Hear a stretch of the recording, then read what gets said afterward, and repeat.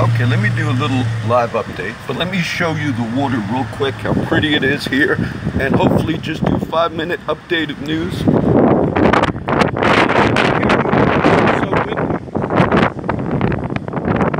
I want to cover the YouTube. This is a pretty spot. I came here with my daughter. But look at how pretty it is. I mean, it's a little windy, like a little cold front. And I was just leaving a secluded location, and it's kind of close to downtown, or heading towards downtown Corpus Christi. And this spot I did video, and it's nice. You could do fellowship here. Now hopefully, I think this could work good. A quick update. About midnight last night in Corpus Christi, local news, on a street called Capitan Street, there was another possible home invasion.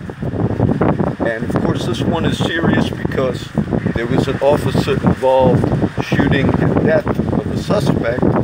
They arrested the other one, and one is still on the loose. And so that happened at midnight.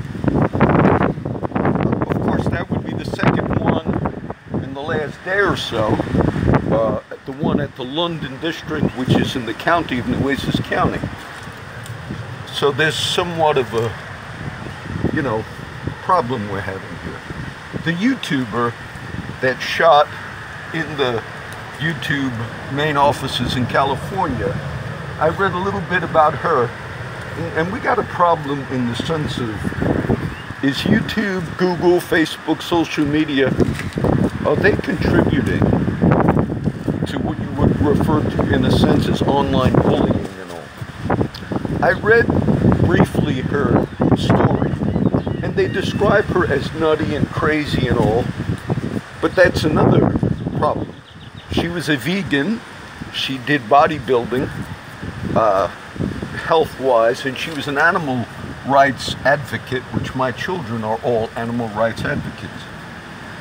But what she said was, she had various websites and all, but she said that YouTube was discriminating against her. They lowered her views on viewing, and YouTube does that. They do things in the sense that are, in my case, I don't sell ads, but people in her case, she monetized, meaning she sold ads, and she felt YouTube had discriminated against her.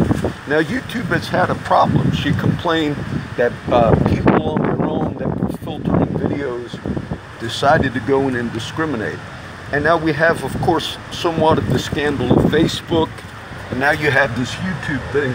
And the question should also be, are the online social media sites, the big ones, Google, YouTube, Facebook, and all, are they in a way contributing, if you will, cyberbullying?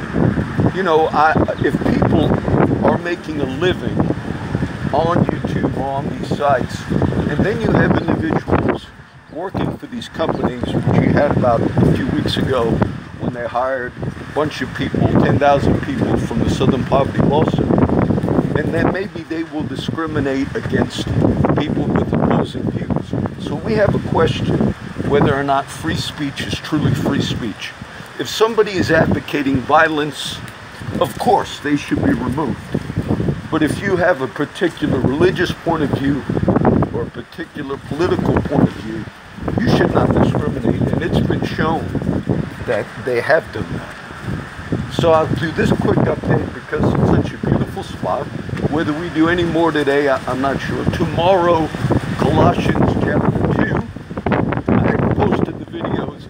I didn't share them, but some people find them when I upload them, and so they get uploaded to YouTube and a few sites. But tomorrow should be the Colossians 2 study that we're doing, and that should be it for the news update. So that's serious about the home invasion thing, and we want to pray for our community. So this is number one, and it's a beautiful, beautiful view of the water. And this is a very nice spot. I might use use it a little more often to just show you